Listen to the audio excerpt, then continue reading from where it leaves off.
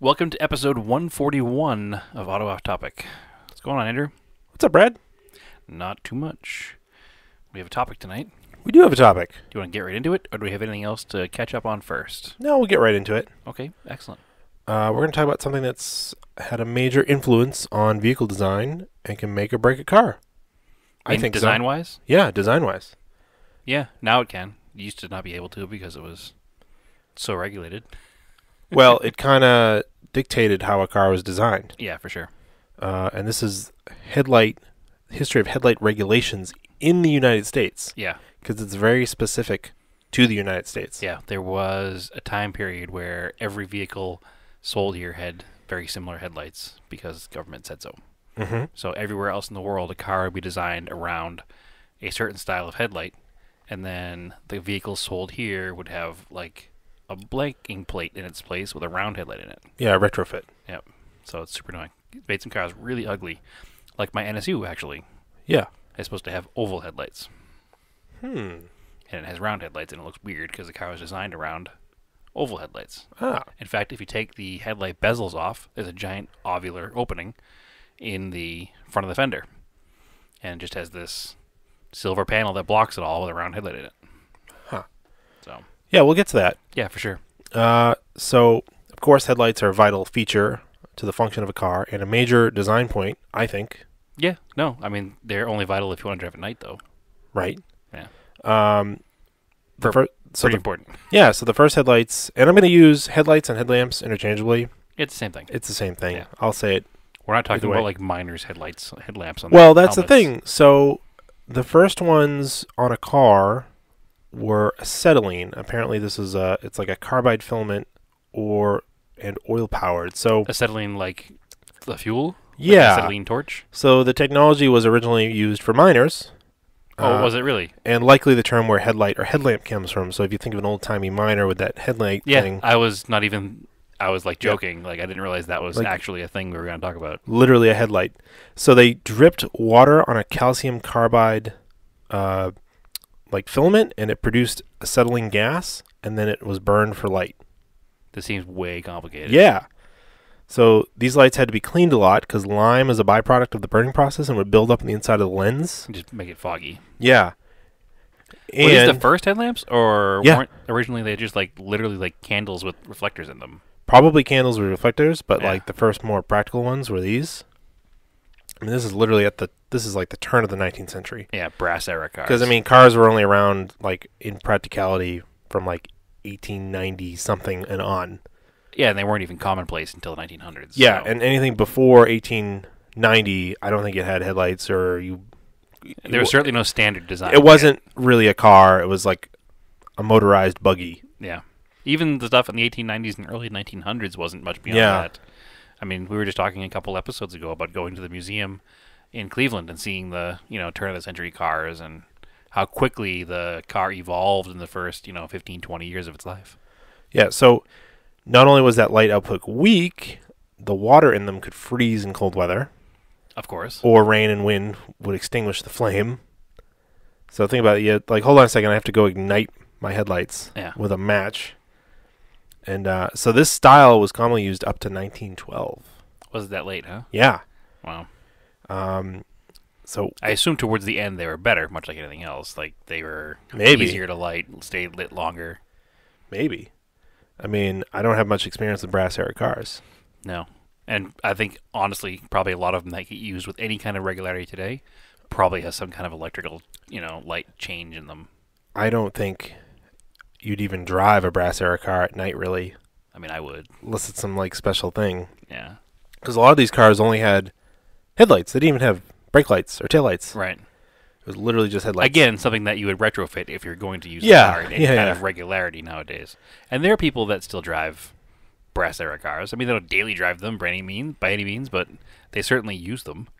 And if I had enough money to have one and a place to keep it and have everything else I already wanted, I would totally drive one. Yeah, I I think mean, it I- would be a neat little thing to own. I'm trying to think off the top of my head. I haven't seen one outside of a museum or a concourse.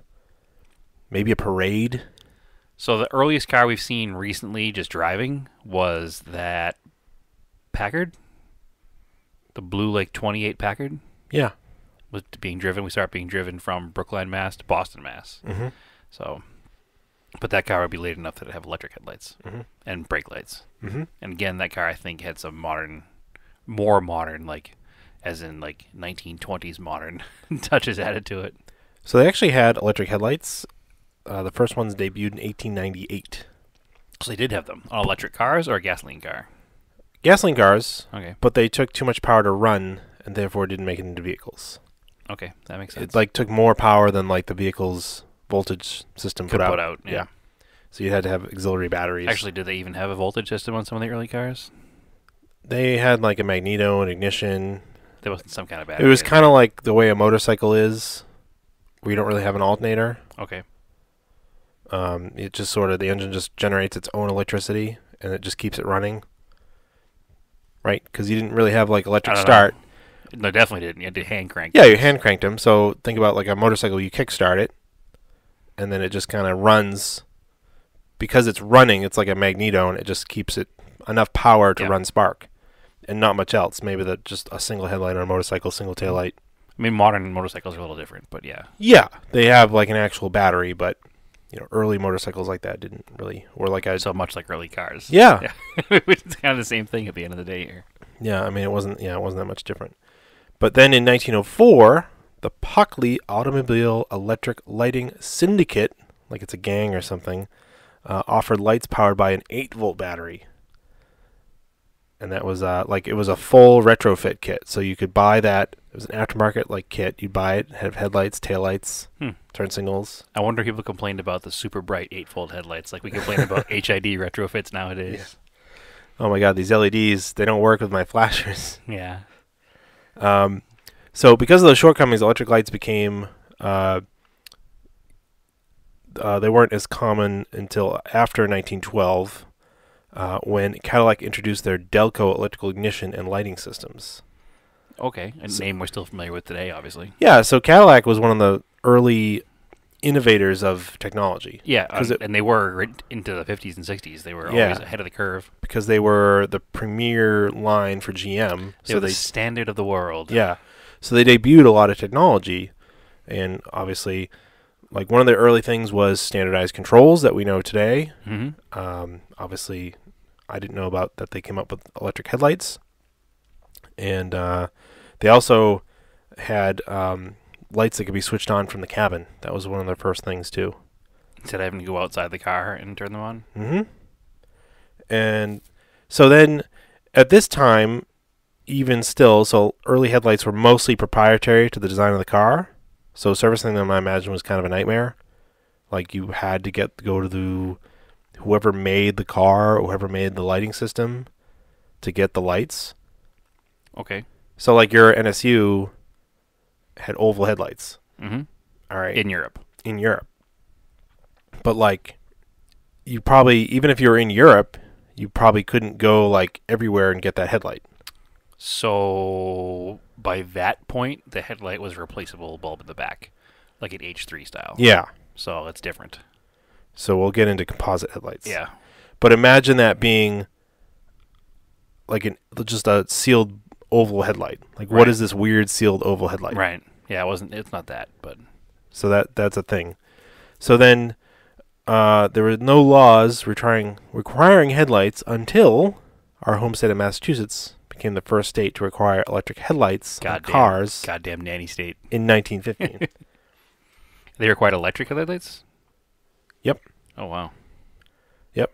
1915 seems early, too, to require them. Yeah, I don't know. But especially in 1915, a lot of cars still weren't coming with them. Yeah. If Cadillac only introduced it in 1912 as a standard thing. Maybe your dealer had to install them as an aftermarket. Yeah. I mean, there's always been an aftermarket industry for cars. Mm-hmm. Yeah, ever since day one. Mm-hmm. So then by the 20s, more states required headlamps, and in 21, this is when it was finally federally mandated that automotive headlights had to put out a specific amount of light and have a focus beam to not blind drivers. Aha. So you could have all these aftermarket lights, and you're right, they could blind people. People would be complaining about them. Yeah. Some things never change. Yeah. Those distracted drivers sending smoke signals. Yeah, exactly. Instead of cell phones. And they're blinding headlights that you can't see past because they're not regulated. Yeah, and they're just like aimed everywhere and just. Yeah. And the other thing too, if they're not paying attention to like the beam focus, it's literally just like A pencil beam straight into the eyes of somebody coming at you. or it's like a household light. Oh, that's true too. Like it's just a room light. Yeah. It just goes everywhere and doesn't do much of anything. It must have been pretty hairy driving like an early car at night. Well, the good news is they weren't very fast, This is true. but they also didn't have very good brakes. Nope. So And you have to admit, you probably like outside of a major downtown area in a city, there's no lights. there's no lights. Yeah, there was no. There's no street lights, nothing. Yeah, there was no infrastructure. For There's that kind no of stuff. reflective street signs. There's no reflective No, signposts. there's no like probably. I don't know. We'll have to look at another episode about this. But when did they paint lines on streets? There probably wasn't even that. That's a good, yeah. Have to Yeah. look that up. But and if they did, it definitely wasn't reflective. They No, didn't have. They definitely didn't have not. those little things that like go bump, like The centerline ones. the centerline ones that you hit when you're changing lanes on the highway. And then, of course, so prior to 1939, headlight design was still not standardized. And this is when the venerable 7-inch round sealed beam, What year was this? 1939. Okay, because I'm looking. I just looked real quick to see about road lines, Yeah. and apparently, painted road lines date back to 1918, but only in the UK. And marking of roads wasn't a standardized practice until the mid-20s. So these cars had no headlights and no marks in the roads. I know that is definitely a thing. And a lot of the roads probably weren't paved, so there's no deviation between like the road and the field.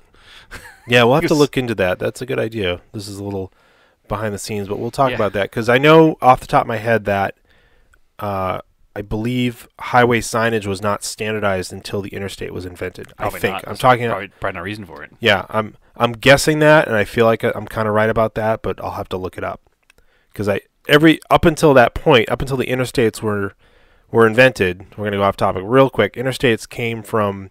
Or after World War II, they were inspired by Germany's Autobahn. Mm-hmm. Eisenhower, they're called the Eisenhower interstate system. interstate Yep. system because he realized that Germany could quickly mobilize during the war and move troops around, and that's what he copied the interstate system. That's what it's for. It's out of the Cold War era. Yeah, just. But that would be on its own an interesting Yeah, episode. real too. quickly on that, it looks like 50s is when that came into Mhm. play, and 50s is when there was more. It wasn't until the 50s that there were more lines than just lines that marked the edges of the road. Right. So 39, the 7-inch round sealed beam headlight was invented in 36 and then mandated by 1940. Because in 1939, again, the Federal Motor Vehicle Safety Standard 108 was passed, and it said all vehicles sold in the U.S. were required to have two 7-inch diameter round sealed beam headlights. Right, and that's that way for a long time after that. Yep. But let's talk about what a sealed beam is. Sure. So That's exactly what it is. It's a beam that's the bulb is sealed inside the unit, so it's a replaceable headlight. Yeah, so everyone who's into cars has probably seen one. And it's a 7-inch round piece of glass, like a 7-inch round glass bulb. It's like a fancier version of the incandescent bulb that you screw into a light bulb. Yep. Except instead of having screws, like a screw It's got thread at the back, Screws around the edge. it's got 3 prongs Yep. to plug in the electrical connector. And then, And then you have a bracket that goes over it with screws around the edge to hold it in place, yeah, depending on the it car. just has way thicker glass to resist braking. Yep, and it's a fluted glass to like throw the beam in a correct direction. Yeah, it's got a high beam, low beam, tungsten filament, lens reflector, and metal terminals. And it's all vacuum sealed together. Right. And then, of course, like you said, the pattern molded into the glass and integrated reflector help with focusing the beam of light. Correct. So this jump to standardization in 3940, I think, was pretty forward thinking. Yeah. I mean, think about certain things that would be crazy annoying if not standardized. Well, it would be hard, like they said in the earlier cars, it was a pain to service them because every car is proprietary. So you couldn't just like pop into AutoZone and get your replacement bulb. Like power plugs for small electronics, Mm-hmm. before USB came out, Mm-hmm. they were just all their own thing. Right. So you always had to find the exact Yeah. plug for that particular electric device you were using. There's like 3 or 4 different versions of USB right now, but still, almost everybody has extra USB cables hanging Right. around, and you just plug stuff in, and, And it the just U charges. and the large USB end is usually universal. It's the Yeah. There's 3 or 4 different ones that go into the device now, which is fine. I mean, it's not fine, but it's fine. I remember being a kid and having like electronic games. Yeah, you have to find the right adapter to plug it in the wall. If you lost the adapter, you might as well have thrown the game away because there wasn't a universal thing you could go to the store and buy another one of. So. No, it's super annoying. So, and then can you imagine this? Like, if they hadn't standardized the 7-inch round back then, like trying to find an NOS or replica headlight for an old car that wasn't a popular model, Be impossible. be impossible. Yeah. Like what would you do with it? Like what do we talk about? That Cleveland motor car that we saw at the Cleveland Museum? Yep. That probably had 7-inch round headlights. No, because it was pre-39. Oh, it was pre-39. Yeah, that one had giant, like, huge things on it. All right, but like an obscure 30s car. Yeah, it wouldn't be. Yeah. You had to have it made, pretty much. There's no. Yeah, it would be crazy. And again, we're talking because it's a wearable item. Like it's a part that burns out, whereas later cars have a proprietary design for the headlight, but the bulb is not. So, but yeah, you're right. It was definitely a godsend at that point, because if you had like every car design had its own sealed beam, that would be almost impossible to replace.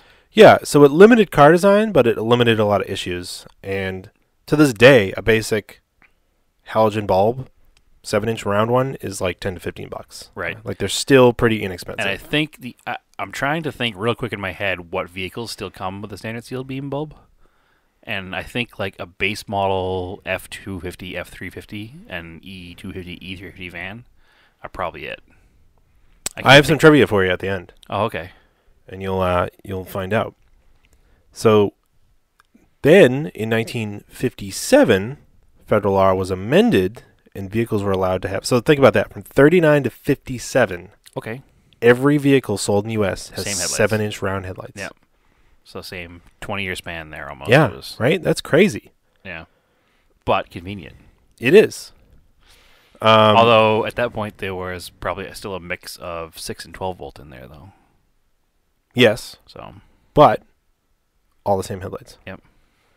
And then, so 57, the federal law was amended, and vehicles were allowed to have separate low and high beam lights, which would be the 4 sealed beam headlight system. Well, that explains like 1958 General Motors cars. Yep. Because they immediately adopted this new system. And Chryslers and Fords.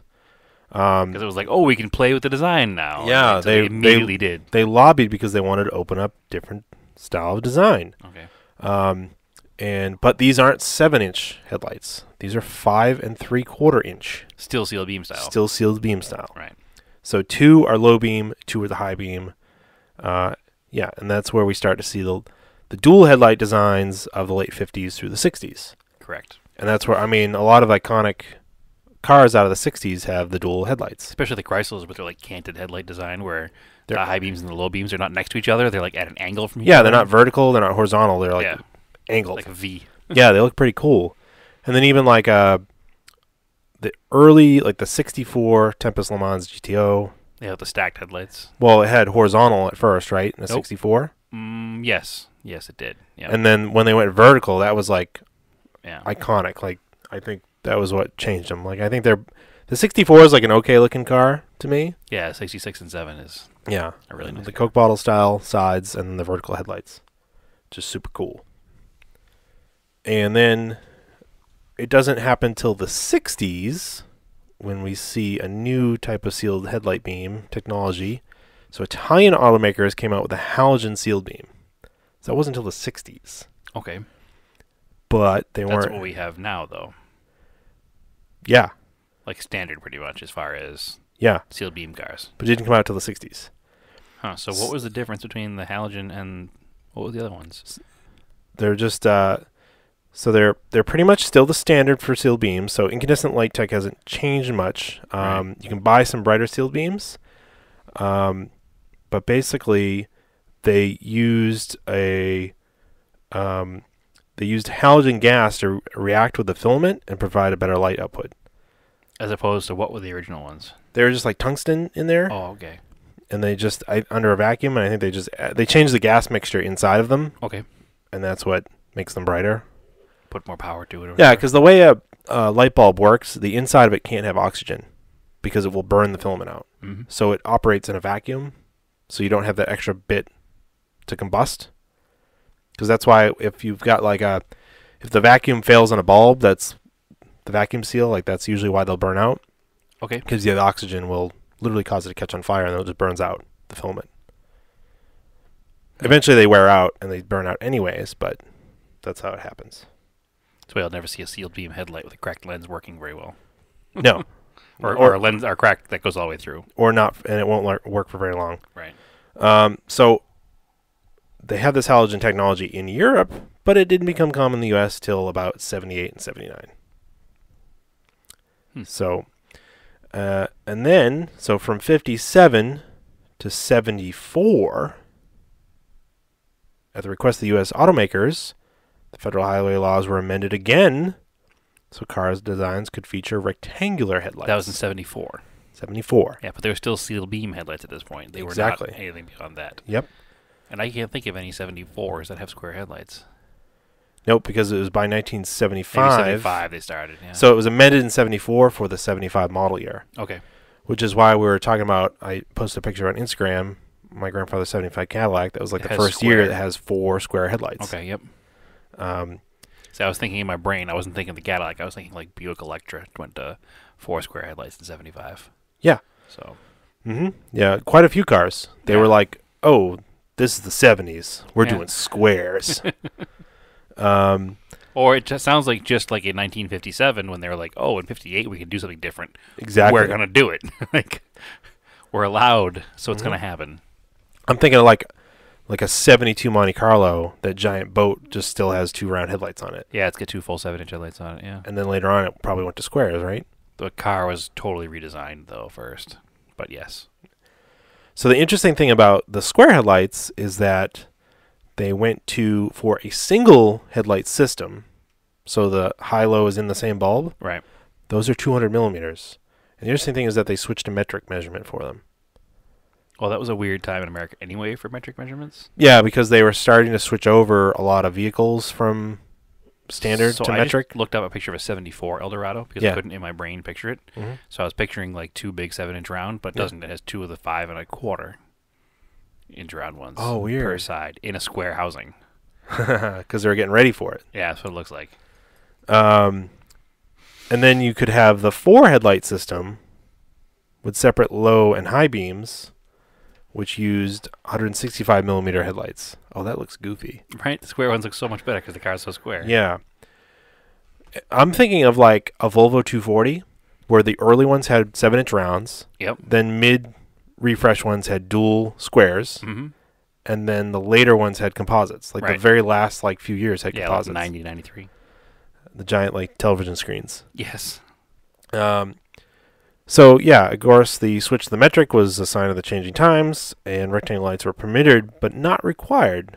But by the end of the 70s, most American cars, would you say, had square headlights? I'd say most of them. Yeah. I mean, some sports cars didn't. Like Corvettes probably still use... Well, they were pop-ups. So yeah. They were round pop-ups until the 84s. But like Camaros and stuff until the 3rd gen came out, so 80, 81, 82, Camaros still had round headlights. Yeah. So, and then another about 10 years go by. It wasn't until 1983 the Federal Motor Vehicle Safety Standard 108 was amended again to allow composite headlight assemblies. And what year was that? 1983. Wow. Do you know what the first U.S. car was to use composite headlights? Oh, Ford Taurus. Nope. Pre-Ford Taurus. Because Ford Taurus was 86. You're in the right manufacturer. So an Escort? Nope. All right, you have to tell me then. So the first U.S. car to use composite headlights? Yep. Now, Europe's been using them for years. The 1984 Lincoln Mark 7. Okay, yeah. So luxury line. Yep. First of its kind. And of course, when we say composite, this is what you think of when you think of a headlight today. So it's molded into the body. Yep. And you replace the element in the back. You replace the element in the back. So it's non-standard shape, and they're aerodynamic. So we were talking about Monte Carlos just now, and I was looking at those. So that's a 75 Monte Carlo. Still a huge car with 2 round headlights. And then they didn't change the car at all, and the car was clearly designed around round headlights. So if you're listening now and you can look it up as long as you're not driving. And in 76, that was the Monte Carlo. They stacked them. Oh, right. I remember that. Yeah. Really ugly. Yeah. just to be different. Yeah, just to fit the new rules. Like, oh, we can run square headlights. Guess what? We're gonna. Yeah, even though you could still run rounds, they weren't outlawed or anything. It was Right. just to be different. Yeah, this is really ugly. Um, It's a very similar look to like all of the '70s choppers they started doing. yeah. The two square headlights on top of each other. Now, not all early composite headlights are plastic. Like I have composite ones on my. I mean, it's a '99, the Montero, but they're Mhm. glass. The ones in my Galant are too. Yeah, the Galant, the '91 Galant has composite headlights, but they're glass. Well, the '92 was glass, and they retrofitted. Nope, it's glass. Are they factory glass? Yep. Okay. Are they retrofitted? Nope, it's glass. Yeah, I The have glass. I have glass the ones. '93 has the weird clear ones without the flutes in it. That's why everybody likes them. Oh, okay. That's what yours has. Yeah, I have those ones. I knew that. I knew mine were different. Which, glass is cool because now, like, I think one of the things they didn't realize was UV damage. Yeah, the clear plastic doesn't stay clear for very long. Yeah, so they're supposedly coated with a UV protectant, but if you never take care of your car, it Well, just the glass usually stays clear long enough for the warranty to expire.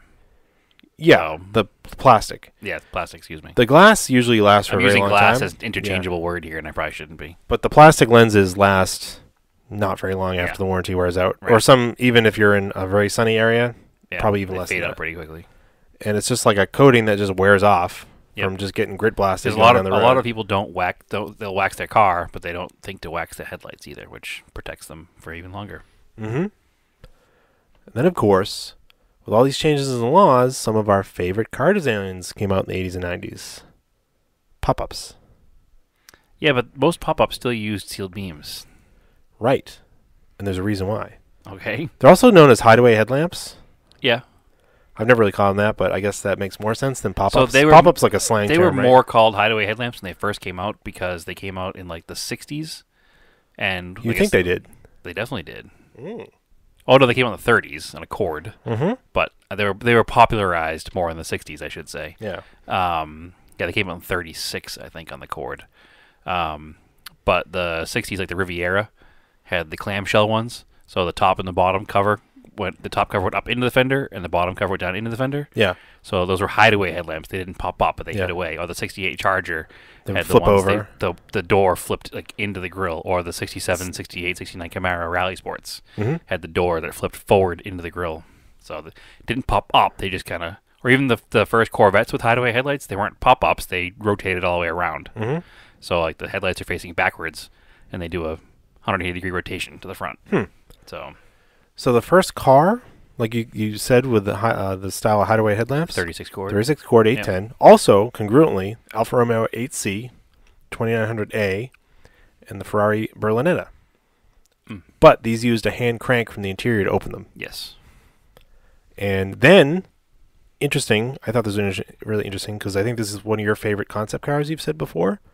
Electric power hidden headlamps first appeared on the Buick Y-Job. The Harley Earl car. Yep. Mm-hmm. Which was like late 50s, I believe. I think it was early 50s. And the reason why you see a lot of pop-up headlights, though, on imported cars from the 80s and 90s was because it's super expensive to design composite headlights. The Y-Job was 1938. Oh, It's a way forward-thinking design. okay. I knew it was earlier than late 50s, but yeah, it's 1938, produced in 1940. Yeah. Cool thing with that concept car, that was 100% a real car. Yeah. And Harley Earl, the head designer for GM, used to drive that car to work. Yeah. Like he used to commute with. I mean, you get some pull like that when you're high up. Oh, absolutely. Especially in the 30s. So it's super expensive to design composite headlights. And the U.S. still had laws about headlight height. And a lot of European and Japanese cars had lower suspension factory. Okay. And when they came here, they have to have higher suspension. So that's why a lot of people talk about with Porsches, either lowering the torsion bars to European height or other vehicles. I think Mercedes, people change out the springs, the Euro springs. Yep. So they sit lower. But they're still not like lowered. It's because there's like arbitrary laws about where U.S. headlights have to be. So one of the ways they would get around with that, so like on something like the 8086, you could leave the suspension height unchanged if you added pop-ups because it would put the headlight higher on the body. Huh. It was a way to skirt it. I didn't know that. Yeah. I always thought it was a cool design, but that explains the difference between like the Japanese model AE86 with Yeah. the Levin headlights that weren't pop-ups, and Yeah. the American one on the pop-up headlights. Yeah. Huh. And I'm not sure if that was the reason why the DSM cars were designed that way, or if it was purely for styling. It became a styling thing in the Yeah. 80s for sure. But I'm sure 100% for sure. that the headlight height probably had to do, especially with a car like the Well, you look NSX. at any that car with a low sweeping nose on it, like the DSM or the NSX or the Corvette or the Firebird. C4, or all those things, yeah. C4s are very low, much lower than a C3. So I wanted to give a quick piece of trivia in there. You're talking about headlights being mechanical versus electrically operated. Yeah. Do you know what the last vehicle to have mechanically, like lever and crank, versus electric was? No. No clues? Nope. Decades? Mm-mm. 70s? Opel GT. Oh. Yeah, those headlights You had to are- hand crank them up A hand crank is not the word I would use, but But it you, was like, a lever system. through a lever? Yeah. Yeah, it Weird. was levers and rods. Weird. Yeah, it wasn't electric. But not even like having motors work those. You actually threw a lever. Yes, there's no motors involved at all. Huh. Interesting. And most cars that have pop-ups too, like if yours aren't working, Mhm. they have a little knob there that you can pull the cap off and crank them up. Yeah, because the motor dies, the fuse dies, electric dies, whatever, you can manually crank them up. Yeah. So Takes forever, but you can do it. yeah, I had to do it once. Yeah. So And then I have, like, they also usually have a button that holds them up all the time. that's usually for cold climates is what it's for. So they don't freeze shut. So you can park the car at night with the headlights up. And then it's nice because you can, like, wash your car and, like, clean them. Mm-hmm. Yeah, absolutely. Yeah, that's a thing that we're both experienced with because we both use daily drive cars with pop-up headlights. Yeah. So if it was going to snow out at night, we'd leave the headlights up at night. And that's what I liked about the front of the Talon has the clear Pass-throughs. So you Yeah. could, like, high beam someone without the headlights coming up. Yep. A couple cars have that. Yeah. The Miatas have that. Miata doesn't. It does. First gen Miata does not. I could have sworn the light passed through that. Mm-mm. Turns The out. headlight almost faces down on the ground. when Really? It's down. Because the RX-7 has pass-throughs. Yeah. The I think RX-7 the does. Miata did too. No, those are just turn signals. Hmm.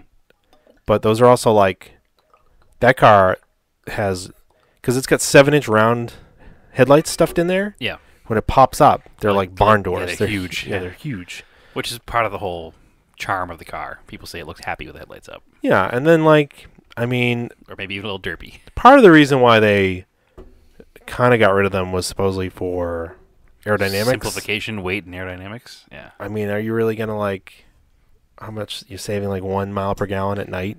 I enjoy driving first-gen Miatas with the headlights up.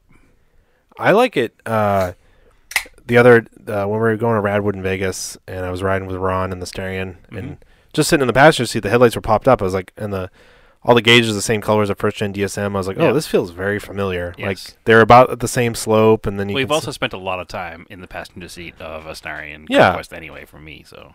but it's like I kind of like it because when they're up, you see like the corner of the car at Mhm. night. It definitely demarks the corner of the car, for sure. I don't know. It's pretty cool. And then just the movement of them going up. I don't know. I just like it. No, it's really neat, and it's satisfying when they both go up at the same speed. Yeah.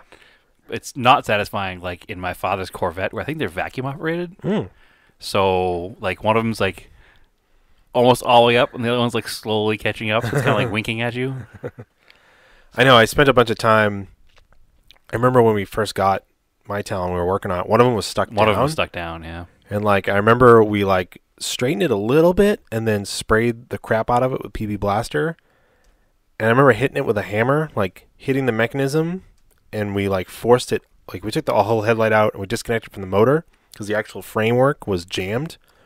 And we hit it, and then we worked it back and forth. It started to get to move. Mm-hmm.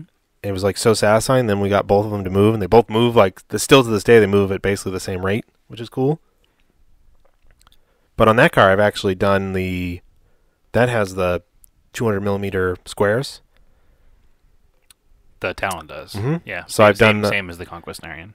Yeah, I've actually done the Hella H4 conversion with it. So it's a permanent, almost like a composite style. Yeah, you can put the higher output H4 bulbs in the back of it, Right. and then it has a better. It actually, there's a lot of different versions of these conversions. Blah, that sounded weird, but more expensive ones are the Hella ones with the actual glass lens. Mm-hmm. But in the recent years, there's like a lot of Chinese eBay ones that just have like plastic lenses. Skip over those. Yeah, they don't have like really good light output. They kind of like blast light everywhere. Yep. The ones that have like a projector in them, they're kind of weird looking. Those are the worst. You can get, they're very expensive. You can get nice looking LED ones, and they'll have like flutes on them, and they'll look basically like an original light. But you can also get really bad looking LED ones. Yeah, and it's like they can kind of ruin the look of an old car. I agree 100%. Like, you're better off getting the more expensive ones or just getting a really high quality sealed beam. Well, what I like about the setup you have, the Hellas, is that if you don't know, you don't know. Exactly. There's nothing visual about it when the headlight is off, or even when it's on. Yeah. To somebody looking at the car to say that it's modified. Yeah. But they work so much better. Yeah. Exactly. Yeah, I agree with that. What I like about that, like the whole 7-inch headlight thing, what being part of the design of the car, is just what you said before. You talked about like the 73 Monte Carlo, or the 70 Monte Carlo is this giant car, and it has 2 round 7-inch headlamps in the front of it. Mm-hmm. And then my 78 Colt is the same size car. Sorry, same size headlights. Yeah. In a tiny little car. Yeah. And a Miata. Yeah. First gen So it Miata. has these like super giant googly eyes in the front of it compared to a bigger car. So, do you know? All right, we're gonna talk about pop-ups real quick again. Do you know the last car to have pop-up headlights? Well, I knew the last car to have mechanically actuated pop-up headlights. There's actually 2 cars. The last car to have pop-up headlights. So Corvette went to 96. Firebird went to 99. You're about a decade off. Really? Yeah. C5 Corvette. Oh, the C5 had it. Yep. Oh, that's right too. And Lotus Esprit. Okay. You know, I was funny because I was thinking of the end of the C4 into the C5, but I forgot the C5 still carried forward that. Mm-hmm. Yeah. So we're talking 2005? Yeah. Wow. Yeah, it's pretty crazy. Yeah, that's pretty crazy. And they're pretty much not allowed now due to like crash standards, right? For pedestrians, yeah. Yeah. Because It'd you like spear your leg. Yeah, I guess. I mean, just be careful crossing the street at night. Yeah, because that makes sense. Then the 05 and up NSX had the composites. Yep. The Changed to flat composites, ones. yeah. And then the C6 did too. Mm-hmm. Now I there's don't know how I missed that much. I was like a whole generation off on the Corvette. yeah, and even like I remember. They made the Esprit to 05. Yeah, I guess so. Wow. 04, 05. There's a bunch of late 90s Ferraris that had pop-ups. Yeah, and the now they don't. 348s and stuff. Yeah. Yep. And I don't know, 550s didn't, but the 456 GT. 456 GT, the car that was before that.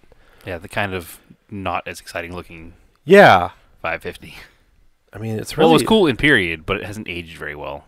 No, It looks very much like a BMW 850. Yeah. Yeah, it's not... They just kind of... I think the 348 aged better. Certainly did. Yeah. It's a more traditional looking Ferrari. But the 550... 550 looks Maranello really is good. gorgeous to this day. Yeah, it's weird how that happens, right? Yeah. Is that...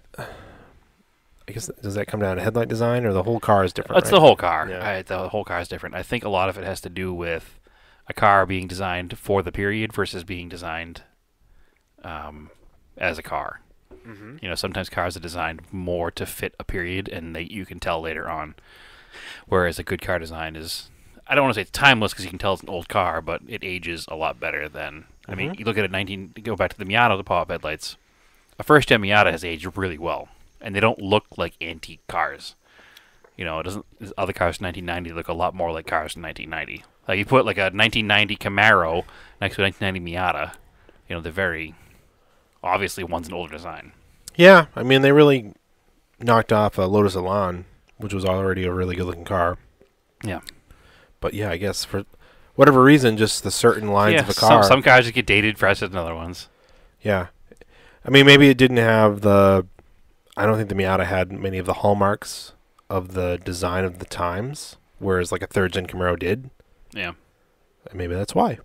They went with more classic stuff versus... I know the 456 GT Ferrari is just kind of a underwhelming looking car. It's like having a pair of Chucks. They've been in style forever. Yeah. That even though it's the same design, they just... Right. Since the 50s... They're pretty much the same shoe. Right, and it kind of fits everywhere. Whereas if you go out with a pair of current Yeezys in 2025. Yeah. People are like, what the hell are those? Yeah, or like on the other like a Ray-Ban Wayfarers. Yep. They've looked the same since the 50s. Yeah, that's true. And they're just like classic. So I guess you just get away with certain designs. People get lucky with them. They just hit on a timeless classic. And Or just good design versus bad design. yeah, I don't know. So again, we're about to talk about you can retrofit older cars with conversions. There's a few good looking ones. There's like a ton of like they just don't work with HIDs and LEDs in them. No. Because they're too bright. Mm-hmm. And they don't have a lens design for them. yeah, so like a brighter light needs a better focused beam. And Well, it's not even a brighter light. It's a different type of light output. yeah. The way the light comes from the HID filament or the LED is different than how it comes from a halogen bulb. Yeah, an LED might not actually project out straight. Right. It's going to reflect off the sides, and it just totally depends on the way they go. Yeah. Like, and then just in closing about that, I think that the way to go is the hella E-code conversion. Yeah. That's just the best way to do it. Yeah, because otherwise you just put them in and they just dazzle. Yeah. And they don't do anything for you. So like the Spaghetti Golf, somebody did HID conversion to the 7-inch rounds on that thing. Yep. And they're replacing them with just regular they're ones. pretty garbage. And you couldn't see anything with them. You'd stand in front of the car and you get blinded, and then you drive the car and you couldn't see anything. So, Yeah, I drove that car about 25 miles at nighttime, and it was tough to see. stupid. I have a question. Yep. Did, in any of our research, because I didn't come up with it, was there a reason that some composite headlights were glass lens and some were plastic lens? Was that a regulation? Probably not a regulation, I don't think. It probably has to do with ease of creation. Because I know specifically, like I used to have a 1987 Audi 4000, and the U.S. market headlights were plastic and crappy. So the big thing to do was to get the European lenses, which were glass. Were they the same lens versus the same... It was a glass lens versus a plastic lens. It was the same bulb in the back. I'm not sure. Yeah. I'm not sure if there was a law for that. I didn't see anything about it.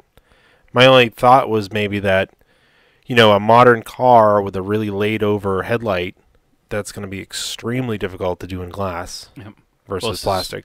A 1987 Audi 4000, the very square headlights, very similar to like the Galant headlights I have that are glass.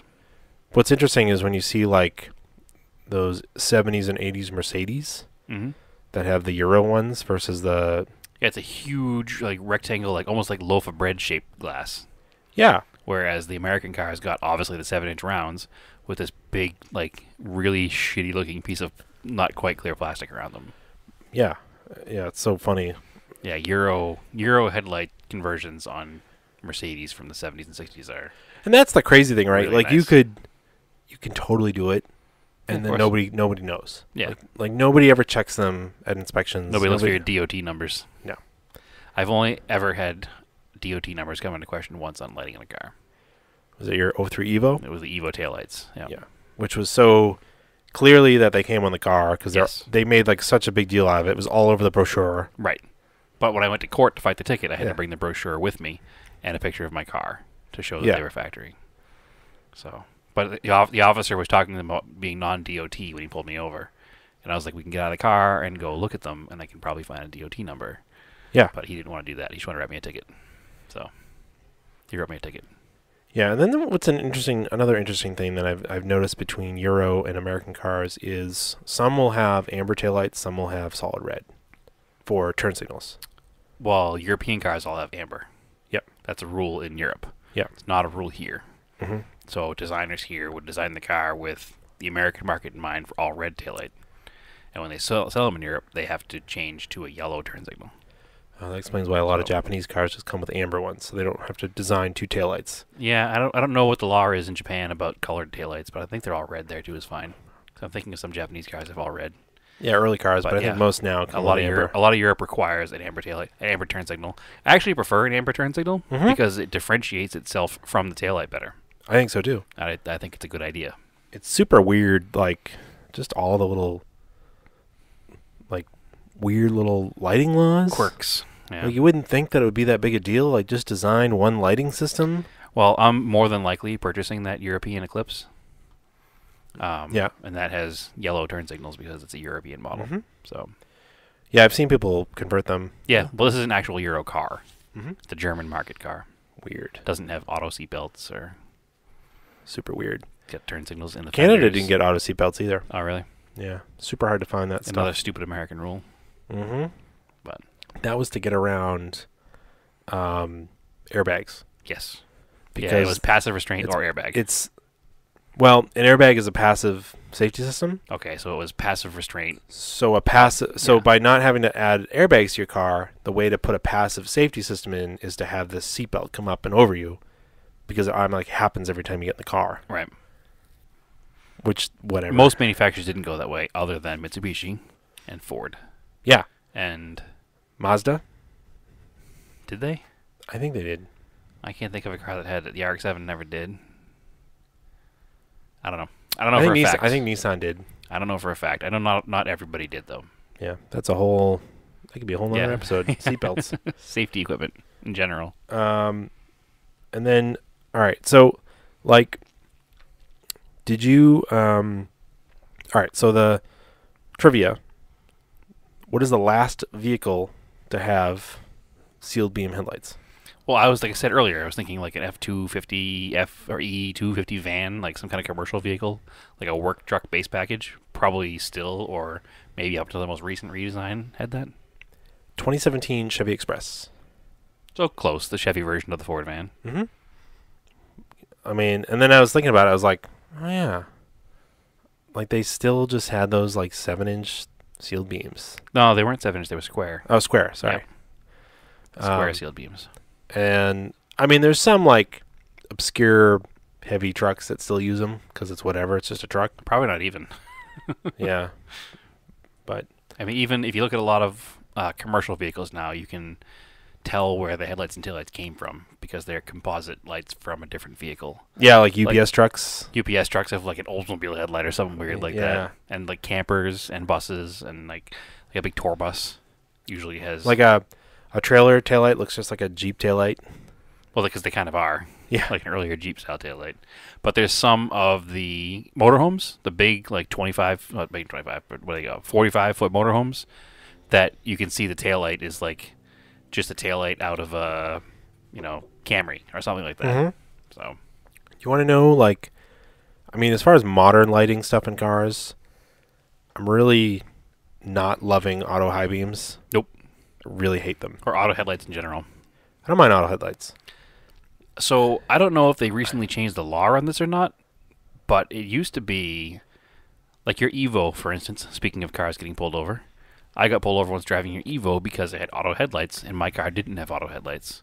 The car didn't have auto headlights. It had It has DRLs. DRLs. And But the dash lights were on all the time. yes. So when you turn the car on, the headlights came on.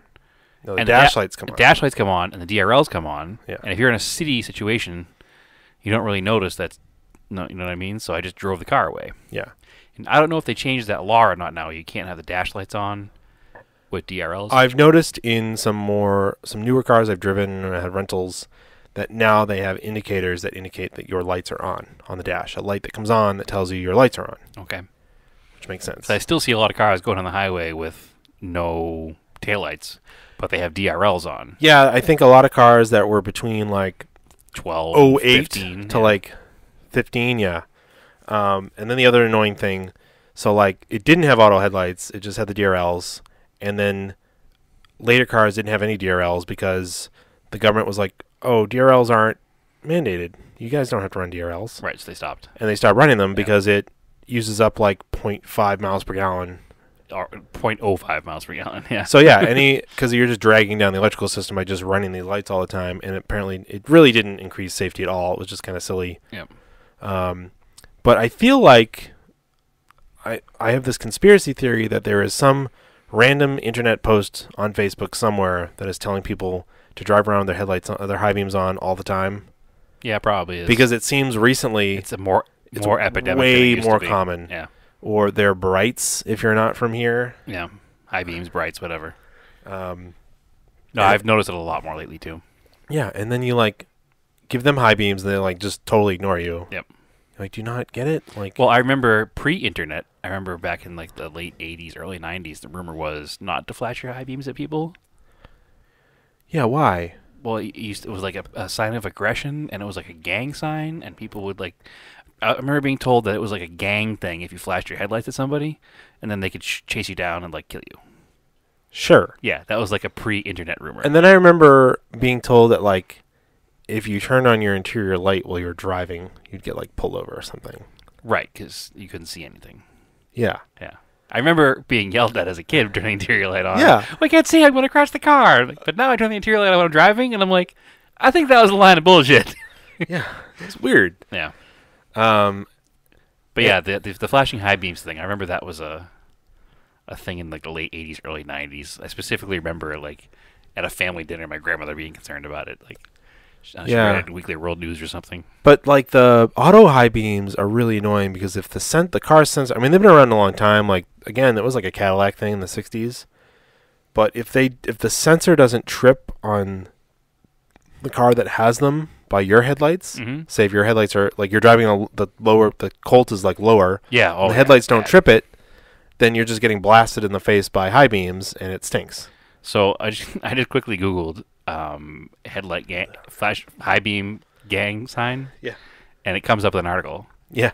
Flashing headlight gang initiation. A warning about gang members driving around with their headlights off and then killing anyone who flashes them is very old and very false. Snopes. But that was again. I remember that from that long ago.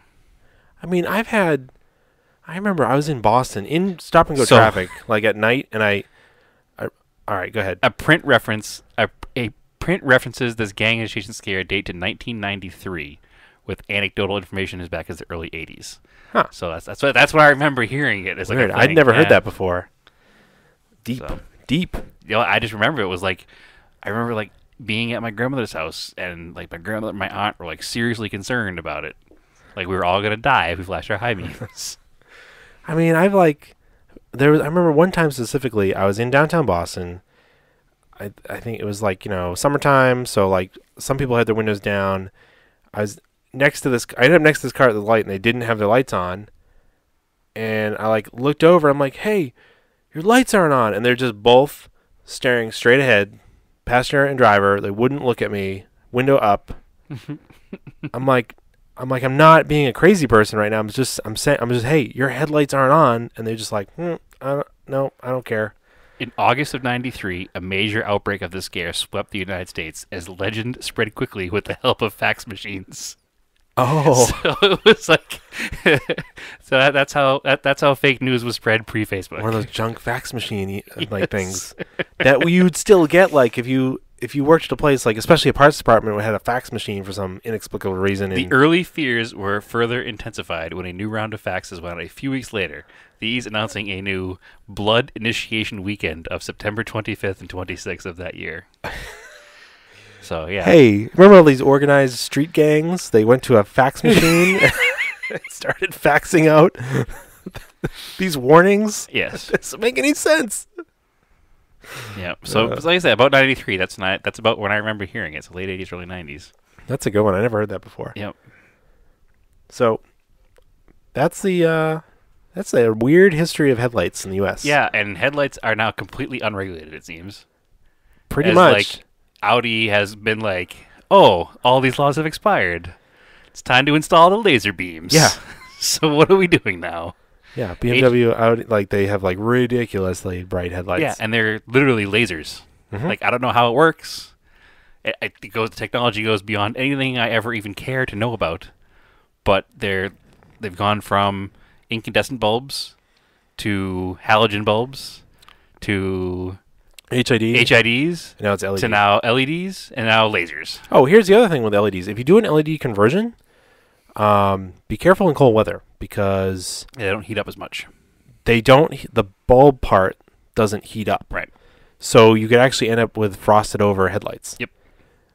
Now, it's a sort of they're like, people are like, well, LEDs don't put out any heat. Well, they don't. But the circuitry that runs the LED puts out a bunch of heat. Yep. So in an actual factory LED headlight, like in a BMW, There's channels to make the heat. well, go there's around the actually lens fans Yeah. that circulate the air from the circuit board and into the headlight. defrost the lens. Right. The other weird thing about LEDs is that some portions of people, like some percentage of people, Yeah. see them flashing all the time. Oh. So it's super annoying to them. Yeah. I've actually seen it. I don't know if it's because of the mirror in my vehicle or if it's because of my eyes and the way that this particular light hit that mirror. But there was a vehicle behind me that when I looked at the headlights in my mirror, the headlights were flashing really fast. And I turned around and looked at it, and they weren't. Oh, see, I've seen it a couple times, but not in a mirror. But it was also a crappy-looking car with a crappy conversion, so I assumed the electrical system was not working right, and it's picking up... well, the way LEDs emit light is they pulse. Yeah. So some people can see that pulse, and it drives them freaking crazy. Well, you get a pulse through the alternator, and that's why you have what is it called? It's not a capacitor. You have something in there. Oh my gosh, I can't think of it. In where? The voltage regulator? You have this part of the electrical system that dampens it so that it doesn't interfere with the radio. Oh, okay. So if that system is not working right and you've got these LEDs in there, they could be picking up the pulses from the alternator charging the battery, and then it's also going to make them flash. Maybe that was the case going on here, but I know it was super annoying. I didn't like it. And the other thing to remember when installing LED lights is if you're putting them in turn signals and stuff, you need to run an LED flasher now. An LED flasher or some kind of a diode, or else they're going to flash. A resistor, rather. Yep. I usually only put them in now. Like, I buy the 194 LED peanut bulbs, and I'll put them in. For like your interior lights and stuff? For the marker lights. Plate lights and marker lights? Yeah, because then you never really have to worry about them. Right. And then they draw like nothing. So, otherwise, I just use halogen, like a high-quality halogen headlight, because it just works. Mm-hmm. And you don't... Silver Stars used to burn out a lot, but not anymore. No, they're better now. They seem to fix them. Yep. I still have the turd signals that I put in the front of the Talon. They're those, like... They came out in the mid-2000s. They're like the clear Silver Stars. Mm-hmm. So they're like a clear bulb, but they light up orange or amber. Yeah, those are pretty. Because you can put them in a clear housing. Mm-hmm. Anything else? I don't think so. I think I'm good with headlights today. Yeah, it's kind of weird, right? All the little things you don't think of. Well, just like anything else, this government regulation has changed the way it's worked over the years, and that's you sent the me car industry in general. You sent me that meme the other day, like, you're worried about the government, think what they did to a gas can. Yeah, exactly. But now you can actually, like, think about it when you go to a cruise night or something, all the cars have the same headlights. Yeah, you can literally interchange them from one car to the next, which is actually good when it comes to, like, vintage cars and availability of headlights. They'll be around for a long time. Yeah. Because there are millions of them. That's why I said it was, like, really forward-thinking for the early 40s. So to go right up to 2017. Yeah. Essentially with a van. Mm-hmm. I mean, they weren't the same round ones, but the same basic setup. All right. Cool stuff. So, as always, you can find us on Facebook, Auto Off Topic Podcast, Auto Off Topic on Instagram, Race and Anger on Instagram is me. Where can they find you, Brad? TSI SS350. All right, cool. Keep your cars analog, your headlights halogen, and aim for the roses.